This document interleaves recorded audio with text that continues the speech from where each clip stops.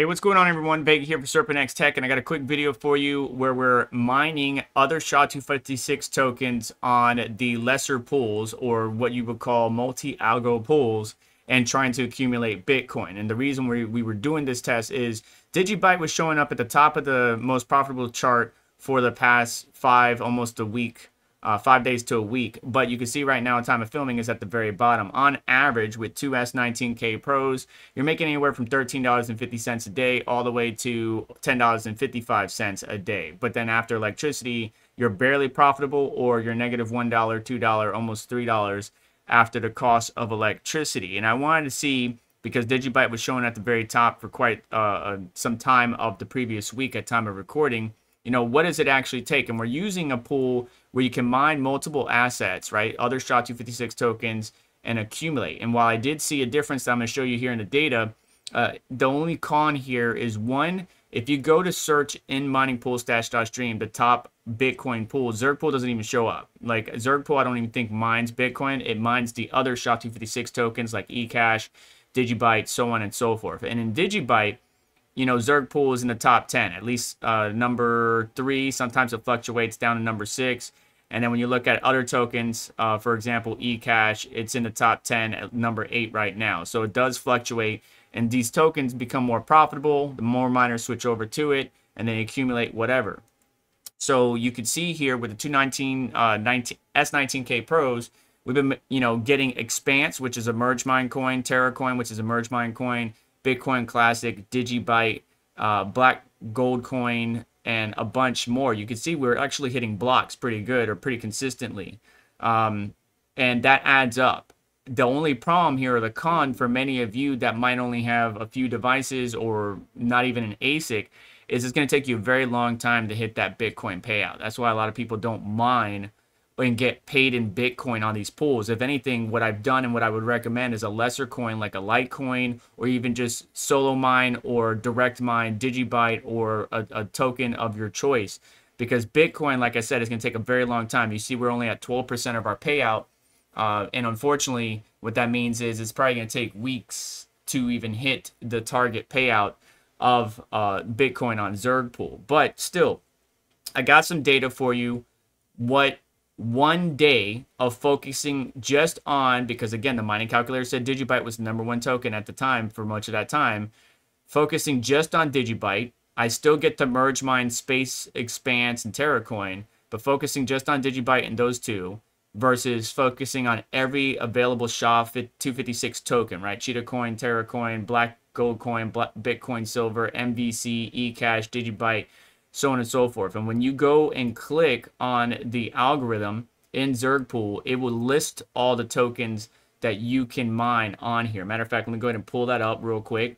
And if we select the algorithm, here are all the coins that are available on this pool. Some of them you can't even mine, or you can mine it, but you won't get paid out because they haven't found a block. And so I omitted Peer Coin. But you can see the profitability over here on the right. For example, Bitcoin Classic profitability all of a sudden shot up. And this changes very, very quickly. Like, it might be profitable for the next 2 hours, but then all of a sudden it goes to nothing, and then it switches back to a different token. So these vary, but 1.97 on Bitcoin Classic, DigiByte 0.54, Deutsch eMark 0.51, Bitcoin Cash 0.51, eCash 0.50, Fractal Bitcoin 0.47. So these will fluctuate.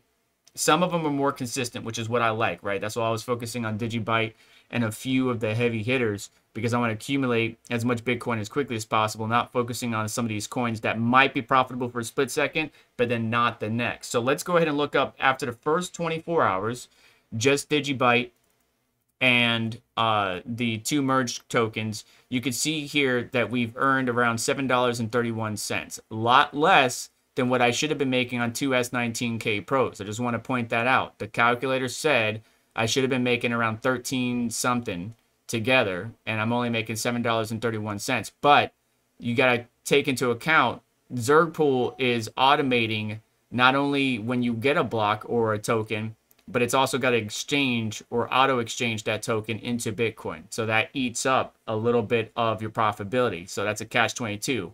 But it's a very good way to anonymously mine shit coins and get paid out in the asset you care about. But like I said, Litecoin, Dogecoin, DigiByte, do something else other than Bitcoin. But here it is. So 406977 after 24 hours, focusing just on DigiByte, Terracoin, and Expanse.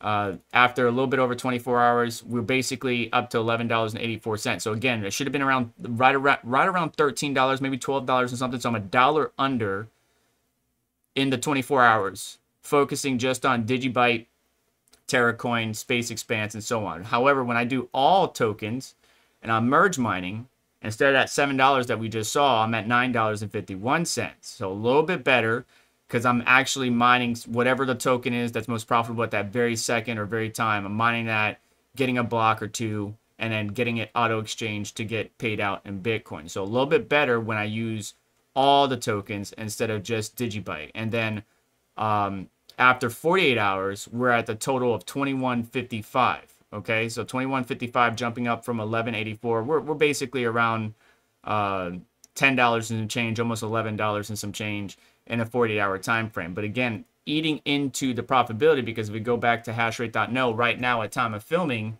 we should be making anywhere between $10.53 all the way to $12, right? Because Bitcoin Cash is included in there. Bitcoin may not be included. Fractal Bitcoin is definitely included in there. So we're almost on par, but we're losing some of our Bitcoin in cost to auto exchange, wait for the fluctuation. Not only that, but some of these tokens, you got to wait till it matures before you can even get paid out in it. So that's a little bit of a waiting game. It increases the time it takes for you to reach a payout, and it can extend how long it will take you to, obviously reach that payout, but actually get those funds into you. Now, I don't focus on fiat. I focus on the amount of the asset, but I just wanted to share this data with you. Zergpool is one of my favorite pools to use, but I primarily use it for the other coins that are available. If we go to pool or home page, it's very easy to set up if you're a very new user, whether it's GPU, CPU, whatever. You just come down here on their home page, you select the region that you're in, Europe, whatever it might be. You can choose the algorithm, right? Kryptonite GPU, whatever it might be, Whohash, Coda Hash. A lot of tokens that aren't going to be very popular with others are still available on this particular pool, and you can mine it, and you can get a bunch of that token if you really wanted to. So this is FearoPal, or let's choose, for example, something like Kapow. Payout currency, I want to get paid out instead in Litecoin. Target currencies, here are all the Kapow currencies or tokens that I can focus on mining but get paid out in Litecoin, Bitcoin, whatever it might be. The top tokens, I wouldn't say try to get paid out in some lesser token that just showed up, but you can at least get the top ones. And you can see when I select all of these, what's going to happen is it's going to build me a little sheet that we need to use, right? Our batch file right down here that we can just copy, right? We put in our wallet name or address, we put in our worker name, test, and literally we can just copy and paste this into our Windows batch file or what have you. And you can see here it's MC equals and then all the target coins that we want to focus on, but we want to use C equals to get paid out in Litecoin.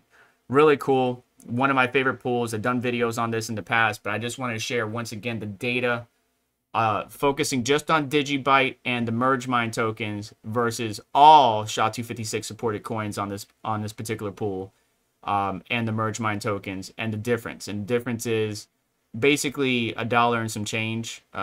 Not $2, but maybe like $1.30, $1.40 in fiat terms. But again, primarily focusing on the amount of currency we're getting overall. Not bad. So 0.123011 versus 302066. So not too bad. But again, it's going to take me a very long time with just two S19K Pros to hit that payout threshold. Take with this what you want out of the data. I just wanted to share it with you. Let me know what you're doing in the comments down below. How are you mining? What pools are you mining? What current coins or currencies you're focusing on? And thank you so much for clicking on this video. It really means a lot to me. I appreciate every single one of you. Do me a favor on the way out. Hit that like button. Get subscribed. Hit the notification bell to stay up to date, as well as check out additional links in the description to help support the channel and what we do here. And I'll catch you in the next one. Take care.